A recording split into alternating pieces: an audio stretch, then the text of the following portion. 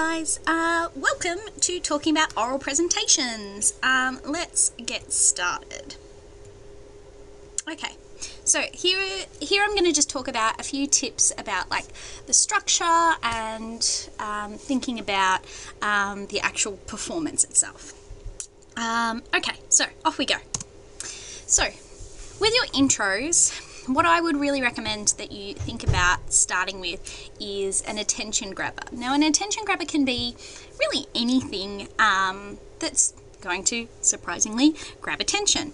It could start with a quote from someone smart, so like Albert Einstein or Mandela or Arthur Miller, basically anyone who we would consider an authority on the issue that you're talking about. You could also start with a joke, obviously depending on your topic.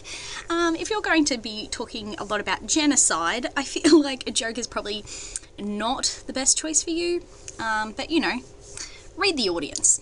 An anecdote is a good way to start, so telling us a story about something that you have experienced. A case study, so that might be,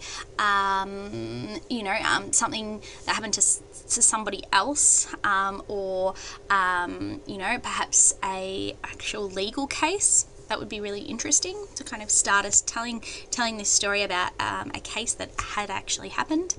A metaphor is a nice way to start. Particularly, I think a metaphor is nice if you present the metaphor early and then kind of carry it through. So like having something like representing the idea that you're talking about. I think that's really cool. A shocking statement is a good way to start, because it gets our attention. We're like, what? That can be really kind of interesting. Obviously, you don't want it to be anything that people are going to find offensive, though. Use your common sense. Or you could just start with some statistics. Sometimes statistics are a good way to start, particularly if they're very shocking or, I guess eye-opening. Once you've done your attention grabber, then state your contention clearly. Okay, make it very clear that I know the answer to your issue. Okay, so make sure that I am well aware of what your contention is. And then I would just outline my arguments. Alright, now I would just want to show you a little example of a really good persuasive oral presentation introduction that I think will give you, I guess a bit of inspiration.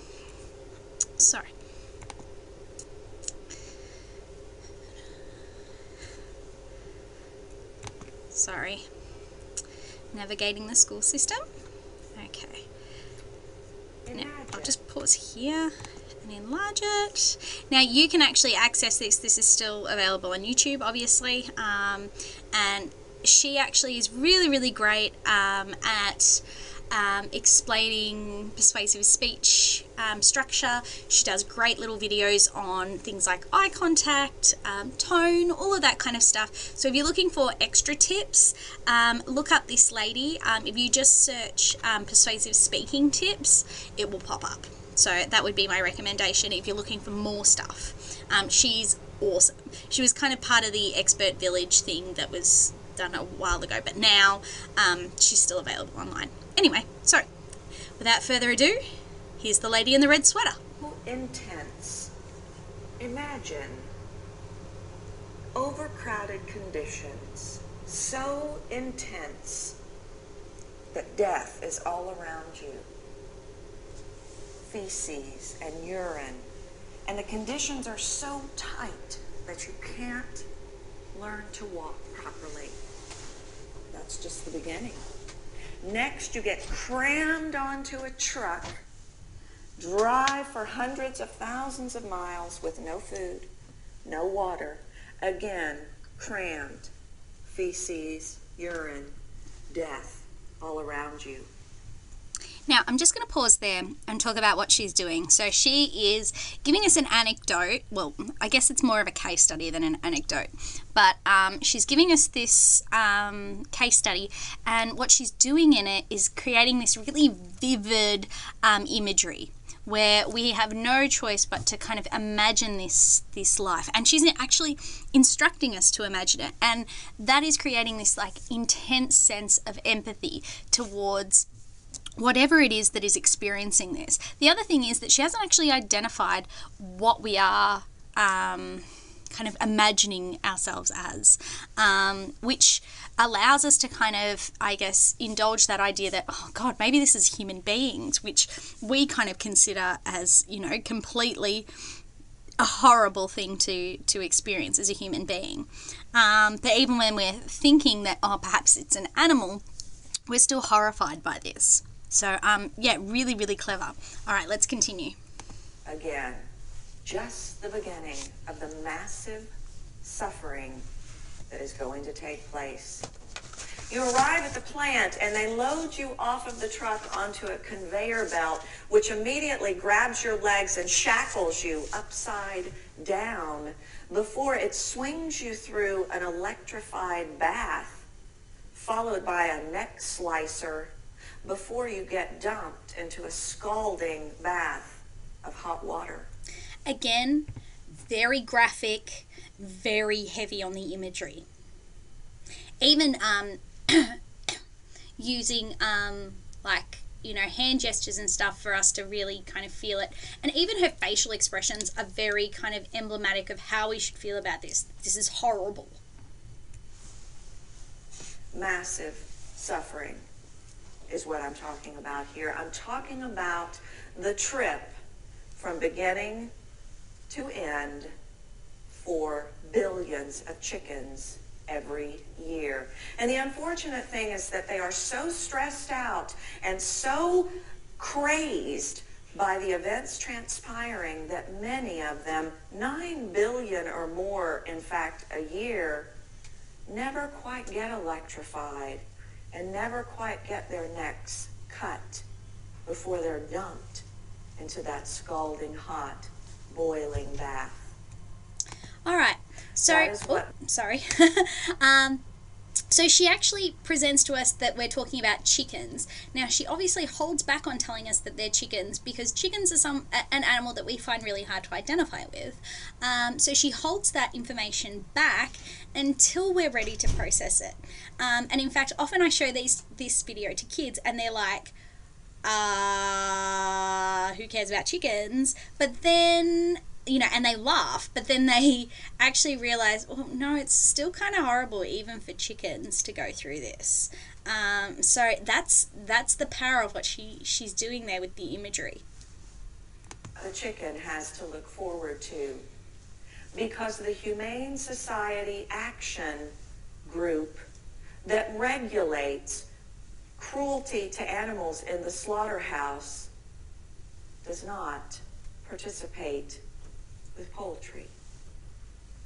It is essential at this time that we take a look at the suffering of these animals and take an action to get humane conditions put in place in the poultry factory. Okay. So, no, we don't need to hear more.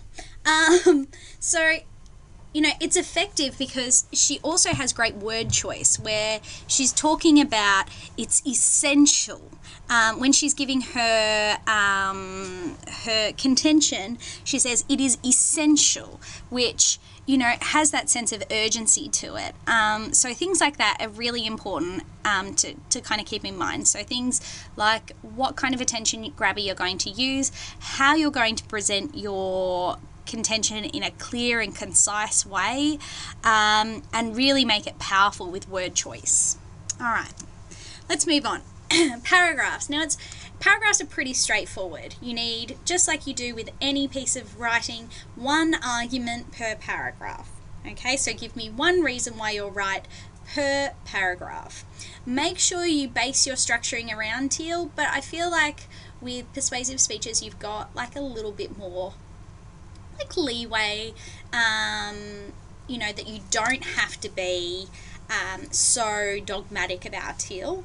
But you still need to give me a topic sentence, you still need to provide evidence, you still need to explain the significance of that evidence, and you still need to link it to your argument. So ultimately, teal is just a good way to structure any sort of writing. One thing I would stress is that you need to have evidence to back up your arguments. You can't just go, I'm right because 1, 2, 3. You need to say, I'm right because of 1, and here's some evidence to prove it. Okay? Now, that evidence could be anecdotal, that could be facts, that could be expert opinions. It can be a range of different ways that you give evidence, so to speak. Within your paragraphs, try and use as many and as varied persuasive techniques as you can. Remember, that's the key component of the marking. This is a persuasive speech. Ultimately, if you don't persuade, you haven't done the job. So make sure you're using those persuasive techniques. Alright, signposting. Now, signposting is something that we tell people not to do in a written essay, but in a speech, it is super valuable. Okay, try to use signposting as a form of your topic sentence. Now, a signpost is where you tell me what to expect in your speech and you identify when you're moving to another point. Okay, you need to be explicit when you're moving on to a new point when you're doing speeches, because we can't read your piece. We can't go back and reread things and make sure we understand it. So telling me that you're moving on to a new point is actually quite useful. Now, what can a signpost sound like? You can say things explicitly, like, another argument is, my first point is, my second point is. You can definitely do that in a speech. I would encourage it, okay? You could use a rhetorical question and then you proceed to answer it. So for instance, you could go, so why do we need this? So why do I think this? The answer is simple. It is because. Okay, that's another good way of signposting. Be creative with your signposting, but definitely try and use them if possible, okay? Where you kind of start off going, firstly, I want to talk to you about this. Secondly, I want to talk about this. Thirdly, this is what I'm making, okay? The other thing that I would try and do is to pause between your points, so between your arguments, okay? Pauses are really essential in speeches because they signal the end of a point for me, and it kind of goes, okay, so I've talked about this one thing, now I'm going to talk about the next thing. It makes me anticipate what's coming next. Pause for slightly longer than you think feels natural. So, I always say a 3 count is really good. So, you make 1 point and then you go 1, 2, 3, next point. Okay? That gives me enough time to kind of digest what you're saying. Alright, rebuttal. If your topic is particularly controversial, or your point is controversial, as it should be because it's persuasive, you will need to explain why your opposition is wrong. Now, you're best to leave that towards the end of the speech, but before the conclusion, okay? A basic rebuttal is something like, some people say X, but this is wrong because Y. A far better approach is outlining the opposing argument, and then explaining why it's invalid, okay? And then telling me why your approach is better, okay? So that's probably a better way to do it, but try and work in some rebuttal, but make sure you actually rebut it. Don't just present the opposing argument and move on. You need to tell me why they're wrong. Okay. Now, rebuttal arguments. There is loads of different ways that we can be wrong, okay? I've got a whole bunch of them listed there. So a flaw in the logic of the argument. The argument might lack relevance under particular circumstances. The argument might be factually inaccurate. The argument might have unintended consequences. So, maybe if, for instance, I don't know, you were talking about asylum seekers and you were like, oh, well, if we start letting everybody in, then that's going to be a problem. Maybe that's the argument. And you might say, well, the unintended consequence of that is that if we stop letting anybody in, then innocent people are going to die. And that's not your intention, but that's what will happen. Or you might be able to argue that the argument, while it is valid, it's of marginal significance. Like, it doesn't really matter in the grand scheme of things.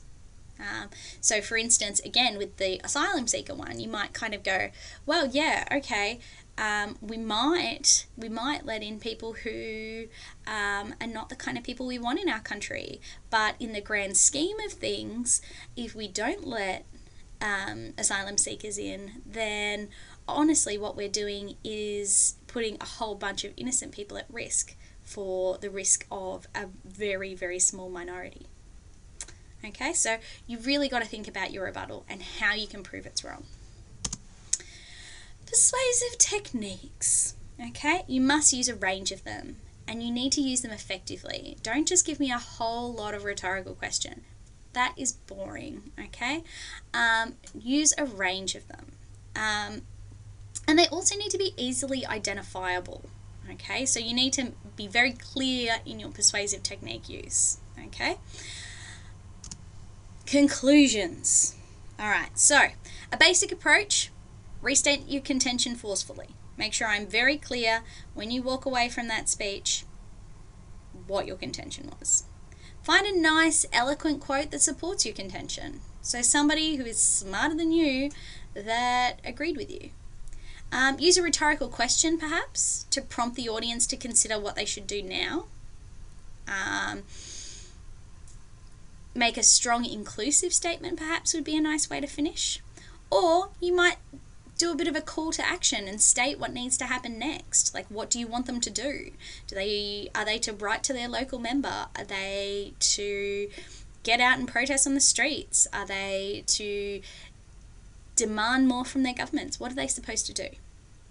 To add a bit of wow, you want to go a little bit further, think about how you begun your speech. Can you create, some sort of cycle so that it's like, maybe you started off with an anecdote, and maybe you could tell that anecdote again and provide a different ending. So like with the chicken lady, instead of having the chickens go through the neck slicer and whatever, perhaps she tells another anecdote of animals being treated more humanely, and kind of goes, this is the dream. If you had a shocking fact at the start, maybe you might return to it and reference it again. It's nice to kind of create that that cyclical feeling for us. People really like that feeling of, oh yes, I see how this is all related. Can I read my speech? No, you can't. Well, mainly because this is not a reading test. It's a speech. I assume you're in VCE, you can read. Maybe that's an assumption going too far, but that's the assumption I have nonetheless. So, why can't you read it? Well, because it completely disengages your audience. I am not interested in hearing you read, okay? It kills your delivery, because, you're not even looking at me. It also destroys your structure, because you're just reading without any kind of pauses or interest. And because if you don't care enough about what you're saying to memorize and look up at us, why should I be interested? And for all those reasons, and because I will take points off you if you read it. It's pretty straightforward. So, what can you do? You can memorize as much you can memorize as much of your speech as possible. You can have cue cards, but I would stick to dot points. Ultimately, whatever you put on those cards is your decision. But I would try and stick to just dot points, because then they're prompts for you to think about what you want to talk about, and it's not a script. And that way, you're not going to be as tempted to read. I would also try and have palm cards that are discreet, that actually fit in my palm. Do not turn up with a piece of A4 paper, because that is not a cue card. Make eye contact with your audience. For most, like 90%, if you want a percentage of your speech. Or if you can't face looking at people, look at their foreheads, or look at objects in the room that are at head height, that I can kind of, assume that you are making eye contact. Now, eye contact is not the holy grail, okay? It's not going to give you an A+ automatically, but it's the first step to unlocking any sort of meaningful engagement with your audience, okay? That's how you engage with me. Okay, looking at your audience allows you to react to them and to control things like pace and tone and volume and stance and hand gestures more effectively. You can actually read people and say, and think to yourself, are they getting this? Do I need to slow down? Do I need to speed up? Am I boring them? What do I need to do? So, sorry, that's a double up. What else can you do to improve your speeches? Well, you can build in some gestures. So, like numbering points off on your fingers, or open your palms when you're asking a question, and so on. Make sure you vary the tone and volume of your speech as well. Don't speak in a monotone. That's super boring.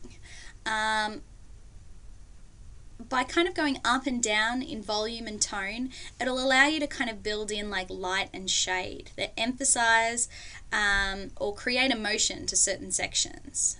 So have a think about like where you want to kind of get louder, get softer, get an angry tone, where you want to sound sympathetic, and actually mark that on your cards. Use pauses to add emphasis to key moments, and make sure you're aware of your stance. Be aware of how you're going to stand up there. No leaning, no arms crossing. Be open and confident. Try and avoid unnecessary movements of your feet. People shift their legs around a lot. Try and stand straight, stand tall, and speak to me. Another way that you can kind of improve your speeches is to watch another VCE kid do your performance. Get another one of your mates or whatever to watch your performance and point out your performance flaws. So, do you play with your hair while you're speaking and you've just never noticed? Do you speak too fast, too slow, too monotone, whatever? And that way you can kind of help each other. So, how do I improve my delivery? First, rehearse a lot. Practice first in front of the mirror. Then you really need to practice in front of an audience, whether that is your parents, whether that's your friends, whether that is grandparents, neighbors, random street people, whatever. Another way you can do it is you can record yourself doing it and then review it, and improve from that respect. Kind of watch yourself doing it and go, I never noticed that I actually move around a lot. I need to stop doing that. I need to be aware of that. So that's a good way to do it too. All right, so hopefully that helps you a little bit with getting organized for your oral presentations. Good luck. See you later.